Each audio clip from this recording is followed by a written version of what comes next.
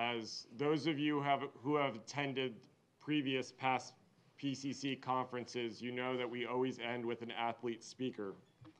So it's now my pleasure to introduce this year's final athlete speaker at the PCC conference, marathon world record holder, Paula Radcliffe.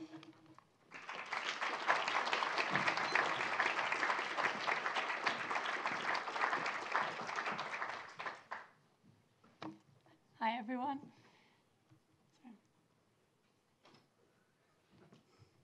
I'm just trying to make sure we've had a problem with one of the videos, so I apologize. There's a video missing from the presentation. But first of all, I want to say what a pleasure it is to be here. Thank you for inviting me to speak. I think it's very important, this recognition of anti-doping, of how important it is to the athletes and of the athletes' integrity and rights within that. So it's my fundamental belief that every athlete has the right to that level and fair playing field to be able to compete and to genuinely know how good they can be and to not have their performances doubted. An athlete also has the responsibility to represent their sport and to represent themselves and to compete always with utter respect for the rules and for their fellow competitors, to be a role model. Today I'm going to share some of my story about how important my morals, beliefs and integrity have been in shaping my career and in shaping the person that I am today, and some of the tools that I used for getting the very best out of myself. But key in all of that has been the strength and importance of the team around me, and by the team around me, I mean, yes, the coach, the physio, the S&C, everything like that, but primarily my parents and my family in teaching me the groundings and the moral groundings. And I do believe that that's an onus that is on every parent out there. We all have a responsibility to teach our kids to carry themselves in the right way and to treat other people in the right way. And it's something that goes back to something my grandma taught me when I was very, very young. She was big about putting everything into life, 100% into life, and doing everything that you can do, but also in treating everybody with respect and giving it 100% every day. And if you don't get there the first time, you try again, you work another way. And she taught me to step outside of yourself. Every once in a while, to take a step outside of your life and look back in on the way you're living life and the way you're conducting yourself, and make sure that you're happy and you're proud of that and that you're treating people in the right way. So work hard, aim high, keep working hard, keep looking for different ways, but above all, treat everybody with respect.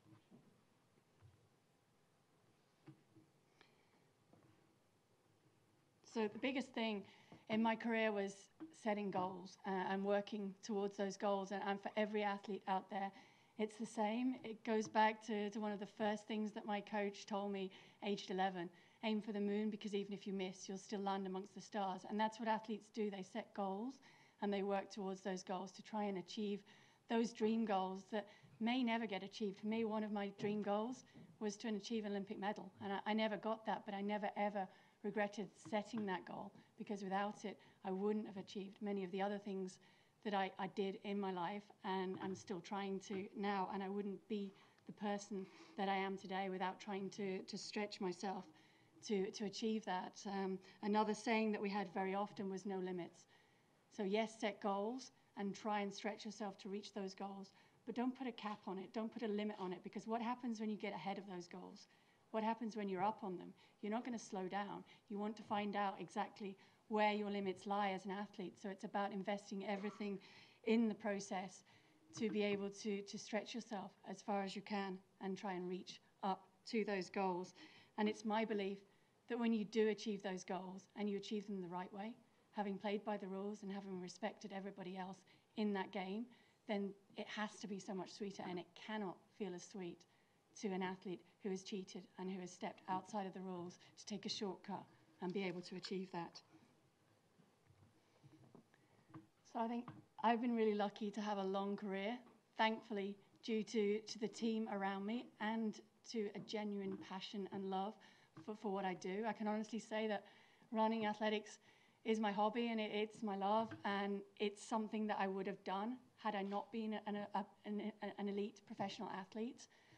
So I've been very lucky in being able to make my career doing something that that really just makes me happy. And I was being able to test my own limits within that, because success is never about one person alone, and it's about having a passion. So whether it's in the field of anti-doping or what it's in, if you've got a genuine passion for trying to do the best that you can, if you understand, as I believe, that anti-doping's fundamental role is to protect the clean athletes. Every clean athlete out there has that right. And at the moment, we're still battling to be able to provide all of those rights to those athletes. And it's an ongoing battle, and it may not be won anytime soon. But it doesn't mean that we don't have to invest everything that we can every single day in trying to move towards that goal and working together, because it's a success that comes from representing what we do with honour and with that passion, investing all of that in it, and we're all on the same team, whether we're an anti-doping agency, whether we're the lawyers, whether we're the governing bodies or the federations or the athletes. We're all in the same boat. The majority of athletes want everybody out there to do what they can to protect clean sport and to provide them with those rights that we've talked about. And it's also remembering how much your actions reflect on the other people within that team, so that all of those interlinking bodies understand how what they do impacts on the other people's lives and careers. So key in all of this, whatever walk of life you're in, is perseverance. This is one of my favourite photos because for me it epitomises perseverance. I won the World Junior cross-country title back in 1992 and beat Chinese athlete Wang in the process. But that day I set myself a goal of working towards being able to add the senior title to that.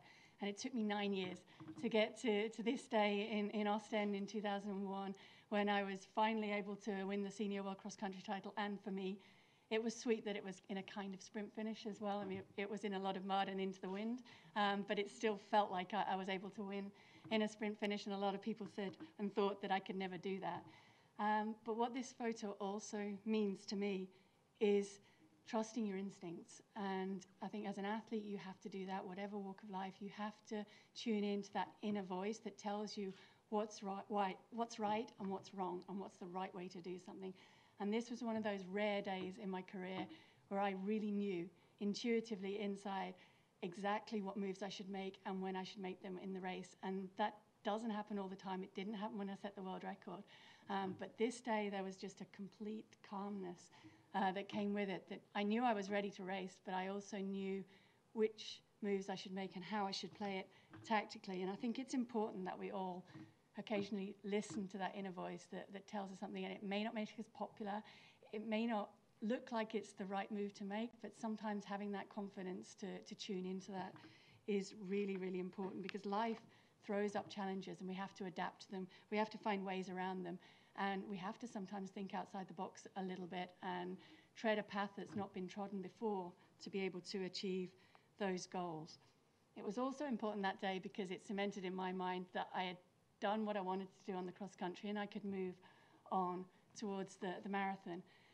And the marathon is something that's very special to me. It inspired me first as an 11-year-old, stood on the streets of London, watching Ingrid Christensen run by en route to setting a world record, and wanting one day to be able to run that fast and that strongly in amongst all of those men, and moving quickly in amongst all of that passion and atmosphere that was the London Marathon then.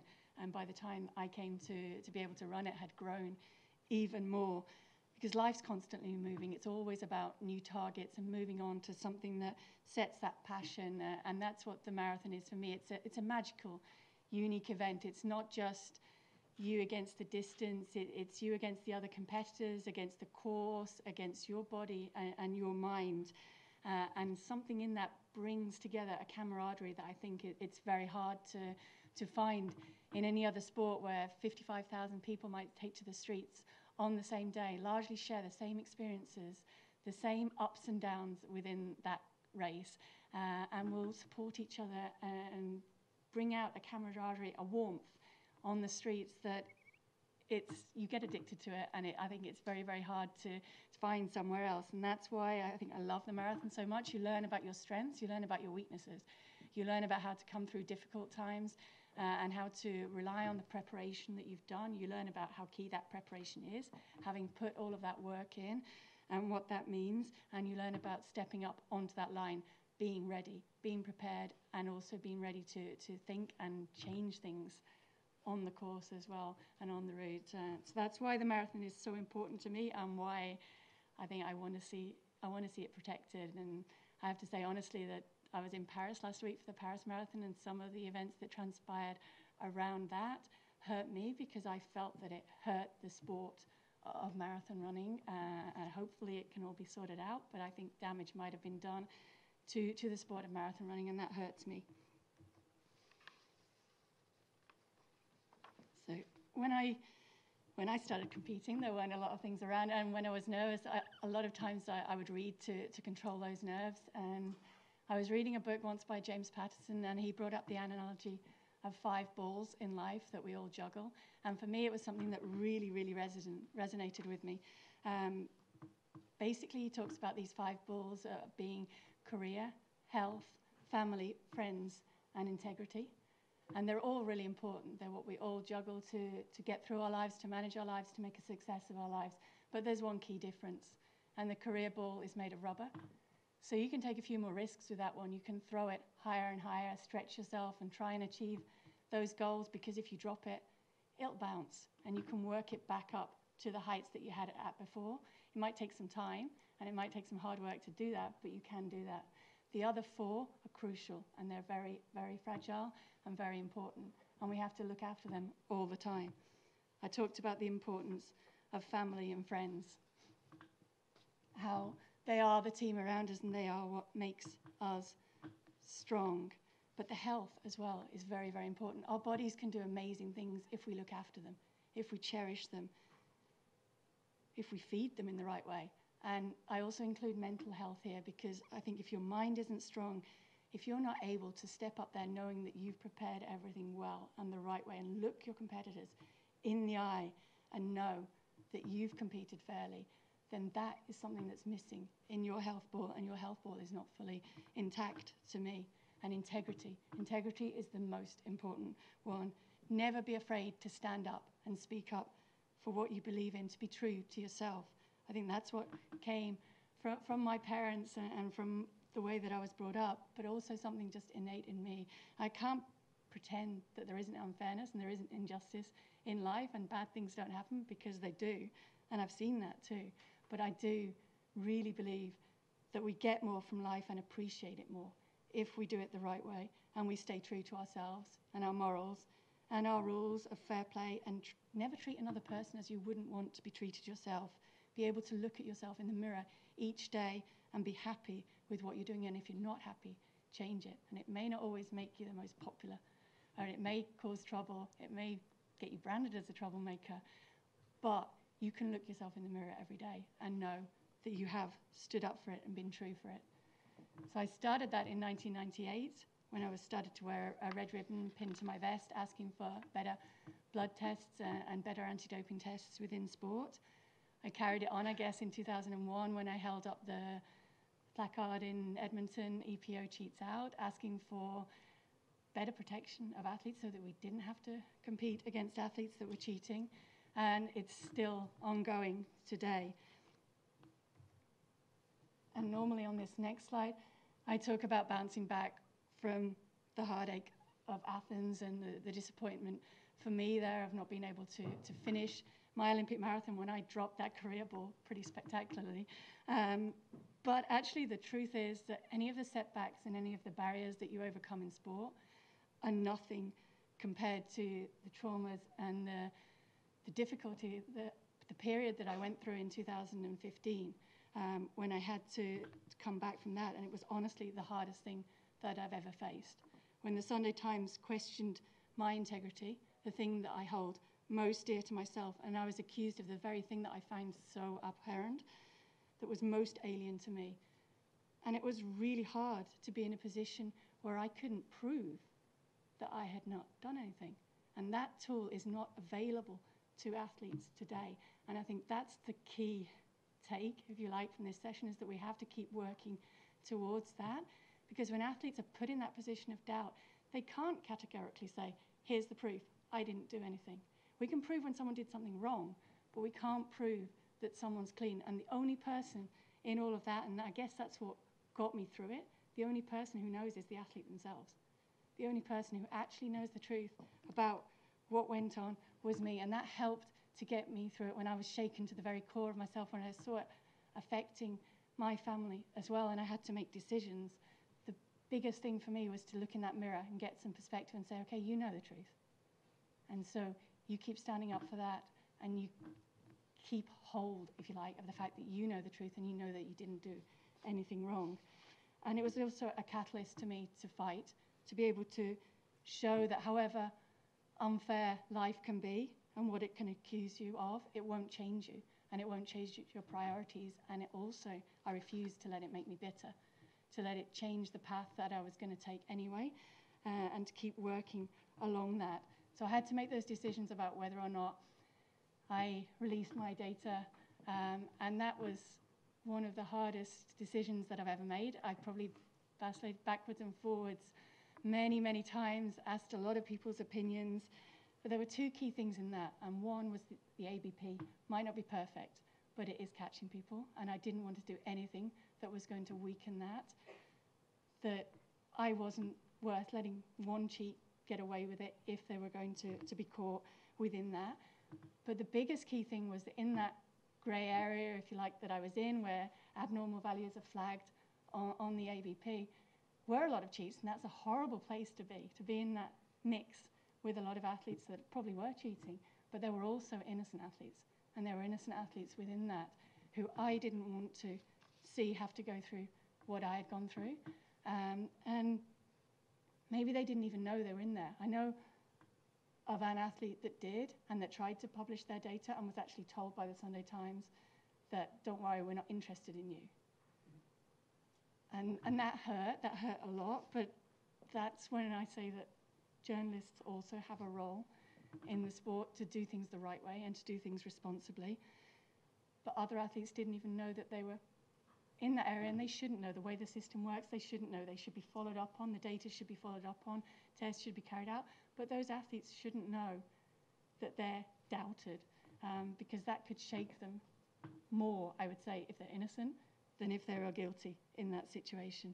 The only people that should see that data are the experts who are qualified to see it, and they should see it in its full context, in it, with all of the background that goes with it. And I'm grateful to many of those experts for taking the time to sit down to explain things to me and to help clarify and explain the situation in my mind, because that was a big question and a difficulty for me to come through. But the biggest thing, as I said, was that I refused to let it turn me bitter and to stop me doing what I wanted to do, to fight for the credibility of a sport that I love and every clean athlete out there, and as a parent, to give every child that wants to get involved in sport that hope and that goal that they can see genuinely how good they can be, that right of competing on a level playing field and being able to prove that their performances were done the right way. And it's paramount that I show my kids this, that I teach them the same morals that I was taught growing up, that I support them in their dreams, and that they know they must always be true to themselves and stand up for what they believe in, not be afraid to stand up and say what they think is the right thing, because that is the strongest thing about you, is your belief and your passion and your willingness to work hard.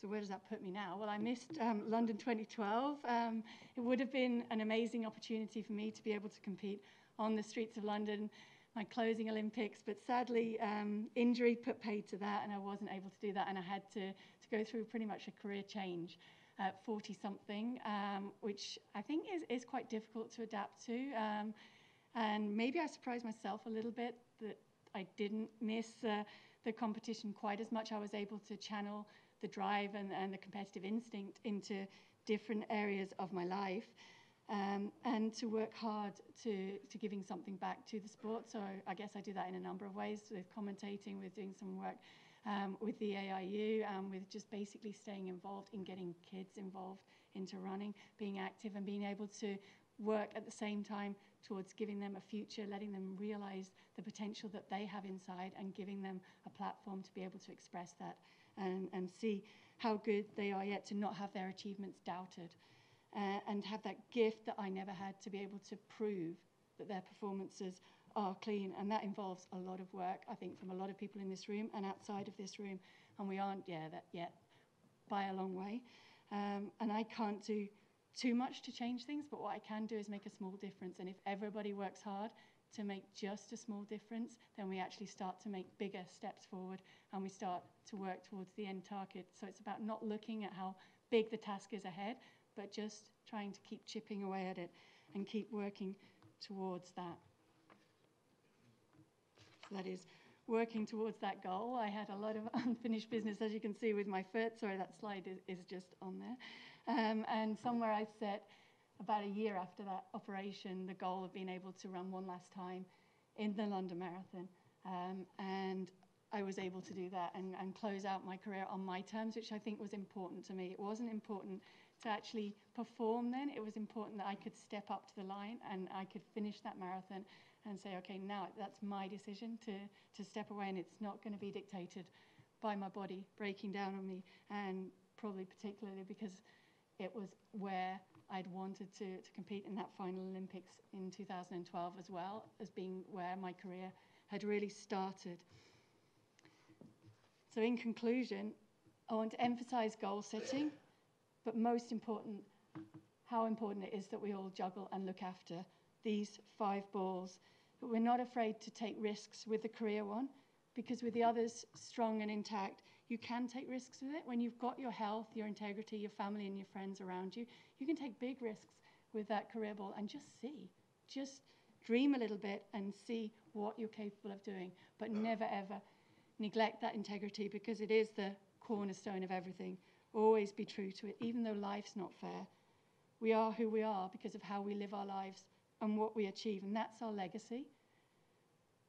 Be the person that you can be proud of, that when you look back on what you've done with your life, that you're happy with what you did with it, that you have the courage to stand up and speak up for what you believe in, no matter how vulnerable or out there it puts you, because we only get one life, we only get one shot at it, so we have to give it our very best shot. No regrets and no limits. Just do what we can with perspective, strength, resilience, and hard work. All the traits that athletes have to have, but everybody has to have in every walk of life. And the skills we learn and how we use them shape the futures of sport and the sports that we love so much, and we all have that responsibility. Journalists have a responsibility to follow up on the stories that they see, and yes, an investigative role to play, but that has to be done with responsibility. It has to be no shortcuts there either, no lazy journalism. Make sure that everything is fully fact-checked before you go ahead with it, because you also have your integrity and your profession to represent, and to represent in the right way. This is really important to me as well. Never set limits, dare to dream, don't be afraid to push those boundaries, but above all, laugh a lot. I think there's this conception that's used too much that if we're serious and committed to something, we can't also smile and have fun. And I actually think that they go together. If you enjoy what you're doing and you take the time to smile, hard things become easier if you can smile through them. And if you can not make a joke out of it, but just make lighter of it to be able to go with it. So it's really important, I think, in achieving something is to love what you're doing and to have that passion, to see the big picture for why you're doing it. And that was why I did want to play a video of Seb's closing speech from London 2012, because I think what really touched me there was when he finishes at the end, and he said that when we look back on what we've done, we want to be able to tell our children and our grandchildren that when we did it the right way. And I think that's so important for everything that we do in life, that when you decide to do something, you put your heart and soul and absolutely everything into doing it as well as you can, so that when you look back on it, whether it worked out or whether it didn't work out, you can walk away knowing that you gave it your best shot and that you did it as well as you could. And I think that's what's so important, to keep working hard, to keep working cleverly, to keep working intelligently, to keep thinking of different ways that we can work at things, keep picking yourself up again and again, because failure is not failure if we learn something from it. So our greatest success is not staying up all the time. It's picking yourself up again each time that you're knocked down, because it's fighting back and it's learning something from each one of those setbacks and taking something from it that will help us to get stronger all together in the future. It's about value and respect for that family and that team, being there for them, looking after our health balls, and really just giving what we can to get yourself into that position where you can look back on your life and say with pride and satisfaction that when we laid it all on the line, when we did what we could, that we did it with everything that we had. We went after every goal and did the very best that we could. So that's basically what I wanted to convey today, is that we are all part of that one team, and to work together as much as we can to keep protecting and keep working towards providing every right that the clean athletes out there deserve. Thank you.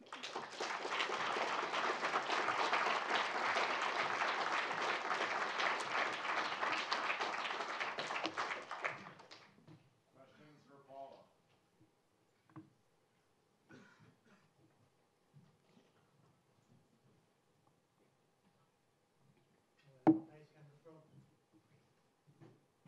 I don't know if, yeah, it's working. Matthias Kemmer from Switzerland.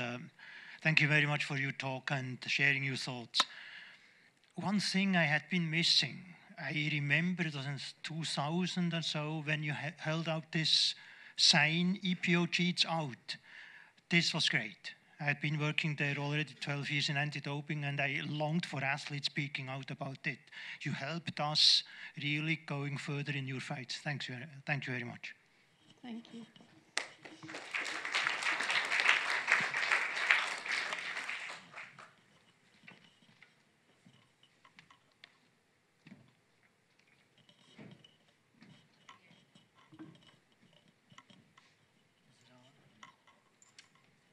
Hi.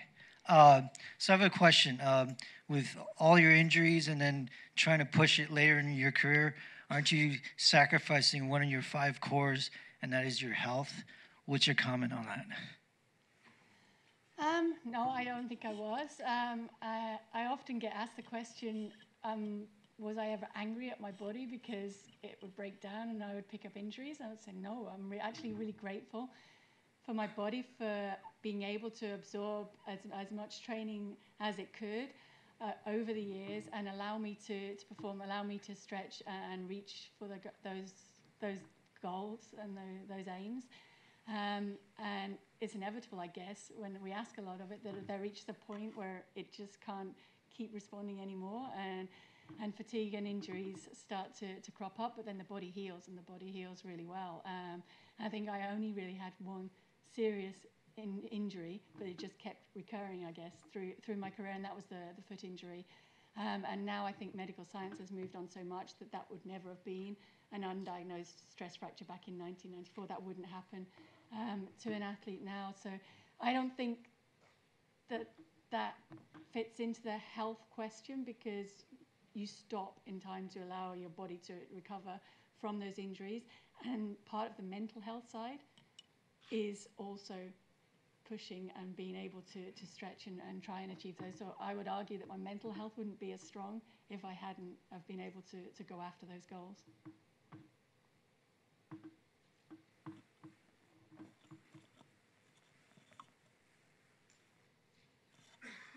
Thanks very much, Paula, for your talk. I welcome everything you said, but a difficult question, I'm afraid.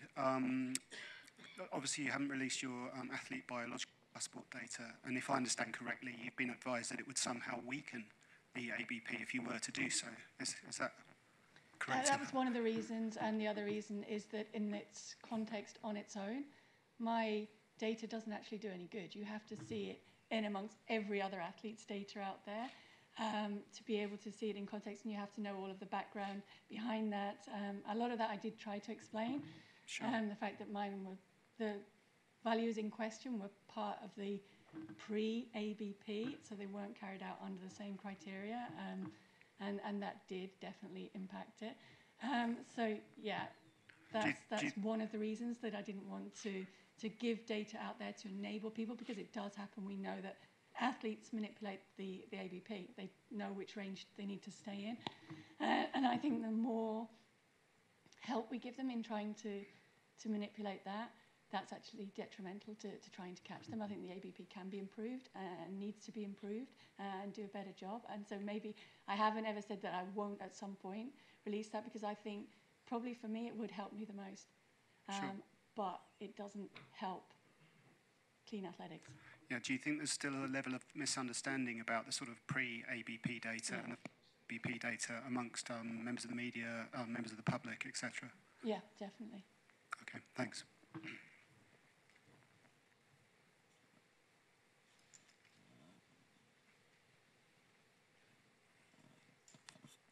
Hello, my name is Oliver de Haan from the Netherlands. Thank you very much. You were very passionate, and these are I work for the National Anti-Doping Organization, and these are the easy athletes for us who speak up so clearly about clean sport. And in fact, the clear cheats, they're not that difficult either. Yeah, we need to find them, but then it is quite clear, and we've got all the rules.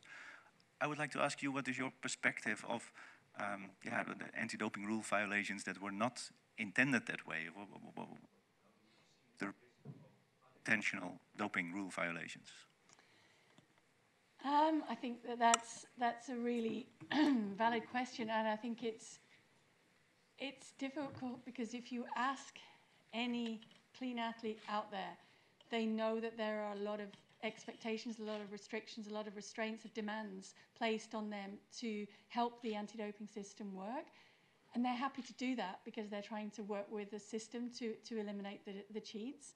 But I think it does have to be understood that there is a big commitment to that. I mean, asking a young athlete to be always on top of where they're going to be sleeping every night, having changed that, to update their whereabouts, to keep an eye on everything that's changing in terms of what you can and can't take, that is difficult. And I think it needs the support. I think in the UK, I think athletes are lucky because there is a lot of support from UK anti-doping in terms of helping them understand when changes happen, when different prohibited substances come up, and just a willingness, I guess, amongst athletes as well to kind of play safe. So just not to take any risks, to get every kind of supplement checked, and rather not take something, and a coal just takes a little bit longer to get rid of than it would do if you were in the general public, I guess.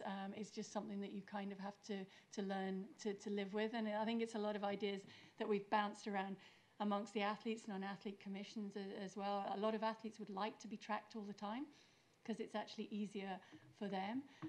But they maybe wouldn't quite be so happy if their phone was draining all the time because of that tracking device being active all the time. And it's trying to find that balance that makes it as easy as possible for the athletes who are already making huge sacrifices, but at the same time it has to be easier for the testers to be able to find people and to get everywhere. And maybe that needs to be, I mean, I've talked a lot about diplomatic passports as well for testers, so they can get properly unannounced into areas. There are still big areas of the world where athletes are not treated the same as they are in the US, in Australia, in Europe, and they're not tested at any time. It just doesn't happen yet, and it needs to get to a point where it can happen, so where no one can hide.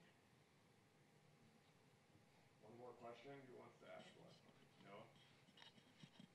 No? Piggybacking off the first question, do you ever feel like your career was at conflict with your other core values of your health and family and friends and integrity?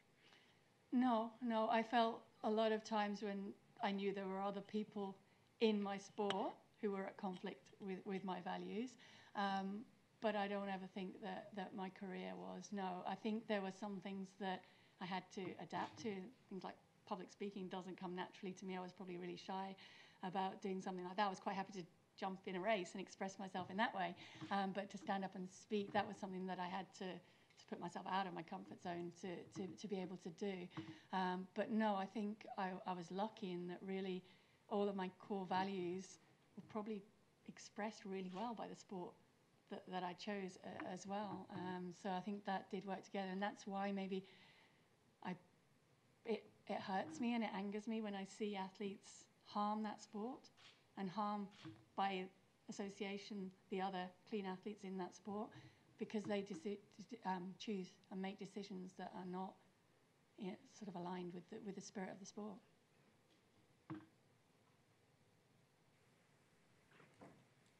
Paula. Thank you.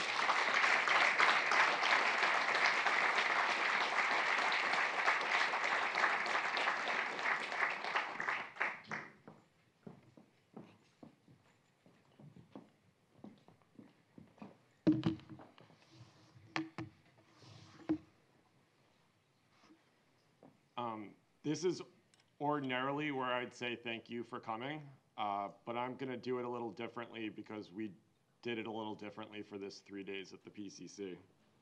So at the beginning of this conference, I challenged you to be honest, to be authentic, and to have the difficult conversations that were necessary to move anti-doping forward. I challenged you to be better tomorrow than we are today. I wasn't talking about this conference. I was talking about anti-doping in the long term. I was talking about the passion and integrity in our sports leaders that the Future of Anti-Doping panel and Paula Radcliffe talked about. I was talking about the collaborative and creative solutions to anti-doping's most pressing problems that were discussed. I was talking about being the leaders that people will follow, like David Howman talked about. And I was talking about holding the executives in sport to the same ethical standards as athletes, like Becky Scott, Kara Goucher, Ali Jawad, and Caleb Skinner talked about. Because I assure you that they will not forget that we promised to do this. For them, for clean athletes, and for clean sport.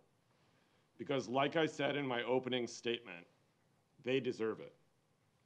Thank you for coming, and I look forward to holding everyone accountable, including the PCC, to accomplishing the goals that we set out during PCC 2019. Thank you for coming.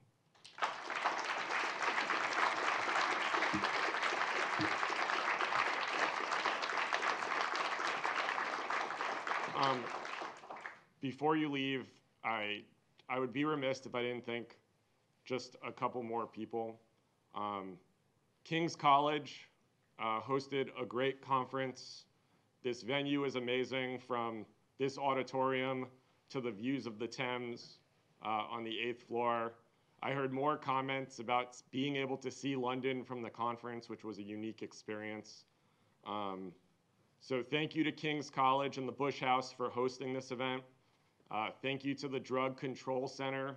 I see Professor Kim Wolf in the back there for allowing 150 of people who attended this conference to walk through a real lab, many of them for the first time, and to experience what sample testing, analysis, and the hardworking people that work in anti-doping labs every day do to make our lives a little bit easier to protect clean sport and to protect clean athletes. So thank you to King's College, thank you to the Drug Control Center, and have a great flight home.